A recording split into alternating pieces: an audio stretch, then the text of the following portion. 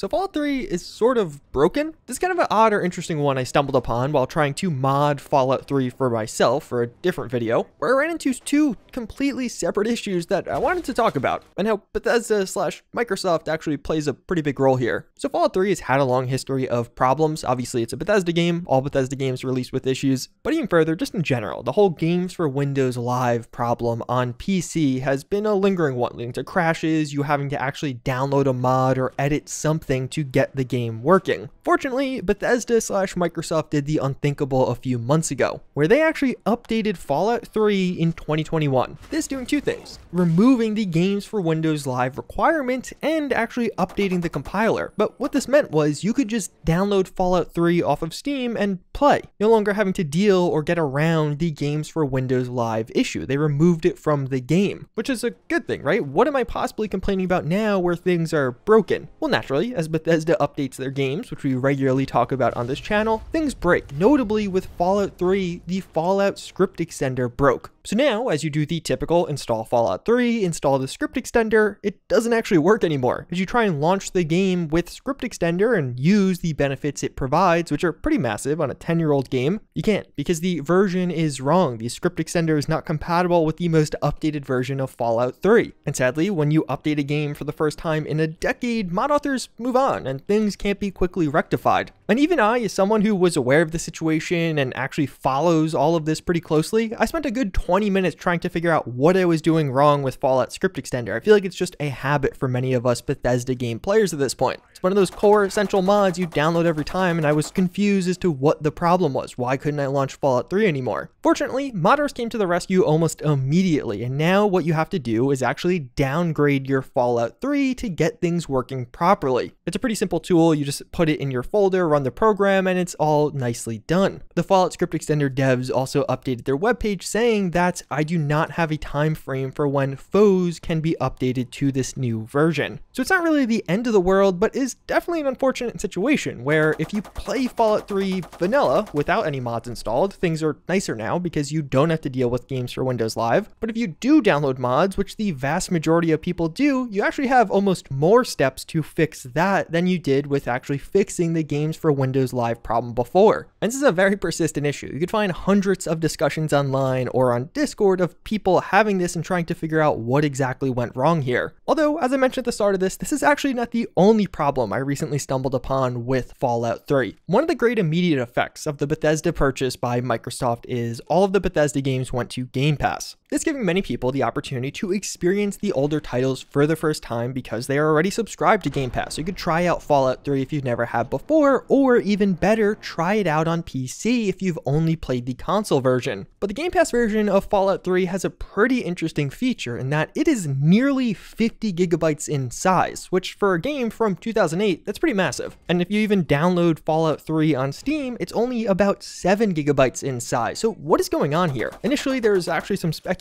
that there was some upgrades made to the game, like the textures are higher quality on the Game Pass version. But in reality, what happens is when you download Fallout 3 on Game Pass, this for the PC version of it, you don't actually just download one Fallout 3. Instead, you are downloading the full game in English, French, German, Italian, and Spanish. So this really only ups the replayability of Fallout 3 even more, giving you the opportunity to experience the game not only in English, but also, let's say you want that Italian translation, a bit of a different experience in this world. Now, joking aside, this is a pretty obnoxious feature of the Game Pass version. It literally quintuples the size because you're downloading 5 copies of this game. So obviously something that hopefully will get fixed in the future by Microsoft or Bethesda or anybody, really. It is pretty obnoxious to have 5 copies of the game taking up a decent chunk of hard drive space. Still nothing compared to Call of Duty, but hey, 50 gigabytes is no joke. So overall, a bit of a simpler video, but recently I've been modding Fallout 3. I wasn't even aware these two things were issues, but apparently they are fairly big issues and a lot of people have been talking about them and exploring them. So I wanted to make a bit of an update video on the game discussing these and hopefully raising some awareness. So either these things get fixed in the future or just so you know when you try and download and mod Fallout 3 and you cannot for the life of you figure out what you're doing wrong.